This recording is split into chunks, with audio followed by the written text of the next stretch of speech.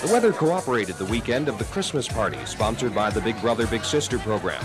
It felt just like winter. It was cold and slippery, and there was even some snow on the ground. Inside, the Hilton Conference Center at the oceanfront was filled with warmth. It came from the fireplace, and it came from the people there. Children and adults who make the Big Brother program the success that it is. This was the day to enjoy some good food, good company, and some good fun. I've got a card on my mind. Although he was busy getting ready for the big day, even the man in the red suit found time to stop by. And of course, Santa brought with him a few presents to make sure that all the little brothers and little sisters had something to go home with.